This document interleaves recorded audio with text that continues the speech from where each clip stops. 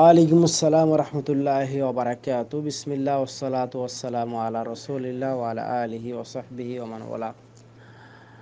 আমাদের সমাজে প্রচলিত রয়েছে মানুষ মারা গেলে 40 দিন অথবা 4 দিনের দিনও কিছু অনুষ্ঠান করা হয়, কিছু মৌলভী সাহেবদেরকে ডেকে নিয়ে আসা হয়, কোরআন পড়ানো হয় অথবা মিলাদ পড়ানো হয় অথবা আত্মীয় স্বজন মারা গেলে এগুলো করানো হয়। তো এগুলো আসলে বৈধ কিনা এই বিষয়টা জানতে চেয়েছেন। যদি সেটা সওয়াবের জন্য করা হয় তো নিশ্চয়ই সেটি সোয়াবের জন্য করা হয়, আর সোয়াবের জন্য করা মানে আল্লাহ সন্তুষ্টি অথবা ইবাদত।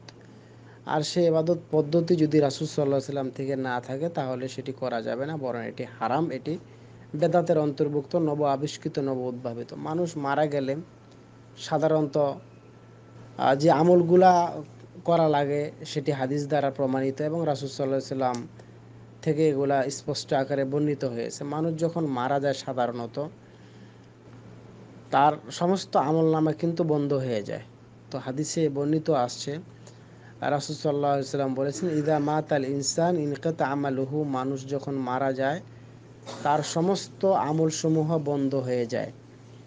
ইল্লা মিন সালাসা, তবে 3টি আমল বাকি থাকে। ইল্লা মিন সাদাকাতিন জারিয়া, তিনি যদি কোনো সদকা জারিয়া করে থাকে, তাহলে সুন্নাহ অথবা উত্তম করণীয় হচ্ছে যে ব্যক্তি মারা যাবে প্রত্যেকটি ব্যক্তি জীবিত থাকা অবস্থায় এমন কিছু কাজ করে যেতে হবে তার নিজের জন্য, যাতে করে তিনি মারা যাওয়ার পরও তার আমলনামায় সওয়াব জমা হয়। এখন আরেকজনকে দায়িত্ব দিয়ে গেল, টাকা দিয়ে গেল, পয়সা দিয়ে গেল, সে করবে না করবে না তার কোনো নিশ্চয়তা নেই।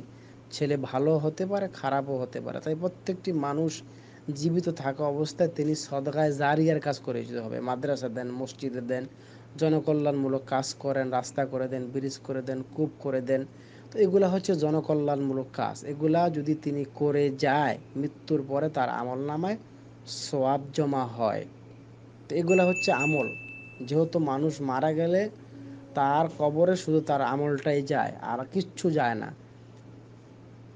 তো এই আমল যদি তিনি করে যেতে পারে তাহলে তার কবরে তার আমলনামায় সওয়াব জমা হয়। আও ওয়ালাদে সালেহ ইয়াদউ লাহু, অথবা যদি কোনো নেক সন্তান রেখে যায়। নেক সন্তান রেখে গেলে যে নেক সন্তান একেবারে বাবার নামে 20টা 50টা গরু খাওয়াইতে হবে এটি জরুরি নয়, বরং নেক সন্তান তিনি আব্বার জন্য এই দোয়া করবে, রব্বির হামহুমা কামা রব্বায়ানি সগীরা, হে আল্লাহ আপনি, মানে আব্বার জন্য রব্বির হামহুমা কামা রব্বায়ানি সগীরা এই বলে দোয়া করা, হে আল্লাহ আপনি আমার আব্বাকে মাফ করেন, ক্ষমা করেন। আব্বার নামে বেশি বেশি উমরা করা, আব্বার নামে আব্বার আব্বার জন্য আর কি, আব্বার সওয়াবের উদ্দেশ্য করে উমরা করতে হবে। আর যদি টাকা পয়সা থাকে কিছু দান সাদাকা করবে, কিন্তু বাড়িতে লোকদেরকে ডেকে নিয়ে আসার পরে মিলাদ পড়ানো, খাদ্য দেওয়া, এগুলা মূলত রাসূল সাল্লাল্লাহু আলাইহি সাল্লাম থেকে প্রমাণিত নয়। আরেকটি মৃত ব্যক্তির জন্য করণীয় হচ্ছে যে মৃত ব্যক্তি যখন মারা যাবে তার মৃত ব্যক্তির কোনো বন্ধুর সাথে, যে আপনার আব্বা মারা গেছে আপনার আব্বার বন্ধুর সাথে আপনি ভালো ব্যবহার করেন, তাকে কিছু সহযোগিতা করেন, আপনার চাচাকে কিছু সহযোগিতা করেন, আম্মা মারা গেছে আম্মার বান্ধবীদেরকে আপনি সহযোগিতা করেন, এবং আম্মার বোনদেরকে আপনি খালাদেরকে সহযোগিতা করেন। এগুলা করার মাধ্যমে কিন্তু ওই যে সোয়াবটা, একটা সোয়াবের অংশ আপনার আব্বা আম্মার আমল নামায় জমা হয়ে যায়। তাহলে আওয়ালাদে সালেহ ইয়াদউ লাহু, যদি নেক সন্তানকেও রেখে যেতে পারে তো তার আমল নামায় গিয়ে কি সোয়াবগুলো জমা হয়। তাহলে এগুলা হচ্ছে সোয়াবের কাজ।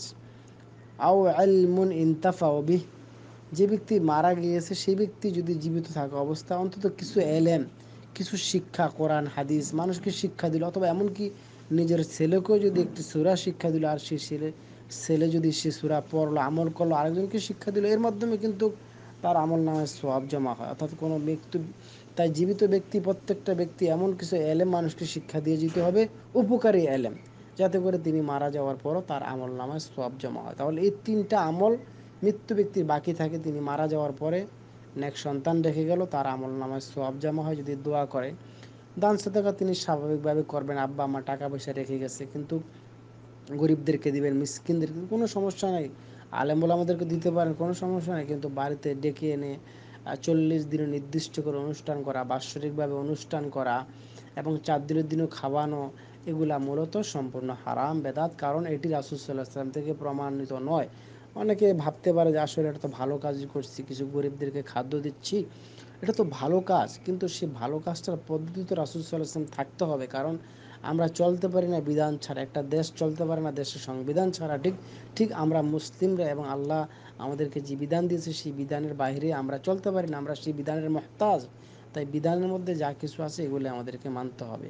আব্বা আম্মার জন্য দোয়া করেন, আত্মীয় স্বজনের দোয়া করেন, ইনশাআল্লাহ তাদের আমল নামায় সওয়াব জমা হবে। আশা করি বুঝতে পারলেন। জাযাকাল্লাহ খাইর। হাযা ওয়া সাল্লাল্লাহু ওয়া সাল্লাম নবিয়ানা মুহাম্মদ ওয়া আলা আলিহি ওয়া সাহবিহি আজমাইন।